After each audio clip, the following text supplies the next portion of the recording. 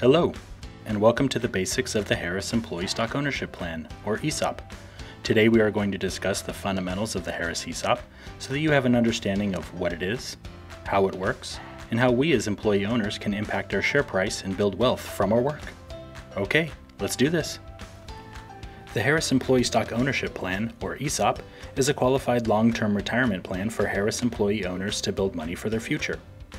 ESOPs are governed by a federal law called the Employee Retirement Income Security Act of 1974, or ERISA, which sets the rules for private industry pension and health plans. Long story short, it's additional free money Harris contributes to our individual retirements in addition to our salaries. Nice. How does it work, you ask? Let's take a look. The ESOP is held in a trust, and we as employee owners are participants in the ESOP trust.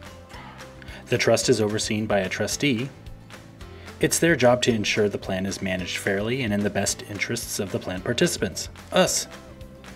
The trustee has several other fiduciary responsibilities, including the oversight of our firm's valuation, performed by our independent appraiser, who determines the value of our firm and ultimately the Harris share price. The Harris board is beholden to the trust to ensure Harris is being governed properly and again in the best interests of plan participants. Harris works with a third-party plan administrator to generate our participants' annual ESOP statements, calculate allocations, and pay out distributions. These partners contribute to our annual ESOP process. Let's take a quick look at what happens to the ESOP throughout the year. Beginning in Q1, we deliver an employee census to principal so everyone is accounted for. Harris's value is appraised, and our share price is determined. Remember, this only happens once a year. In Q2, principal allocates shares to participants and the ESOP undergoes its annual audit. In Q3, ESOP participants receive their annual statements which reflects the value of their stock and cash. In Q4, if you are eligible to receive a distribution, principal mails information to your home about how to request your distributions within a 30-day timeframe.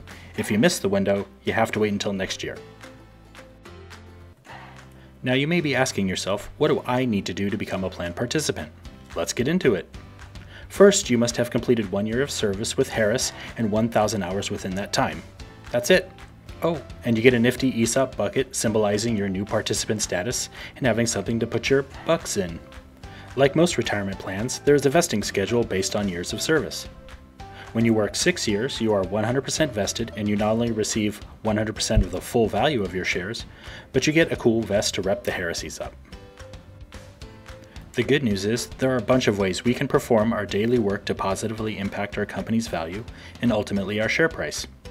The number one thing we can do is promote profitable growth for the company by having profitable projects and making sure we hit our utilization targets and effective multiplier, by closely monitoring our project's accounts receivables and work in progress to help cash flow, by controlling our overhead costs, by submitting our timesheets promptly to make timely, informed decisions, by performing our client management duties to keep the opportunity pipeline strong, by expanding our resume of skills and certifications that clients need or want, and by hiring exceptional teammates. Congratulations! You made it through the basics of the Harris ESOP. You've learned about the Harris ESOP, how it works, how we can influence the value of our company through the work we do every day, and how we can control our destiny and translate our work into long-term retirement wealth. Thanks for joining us.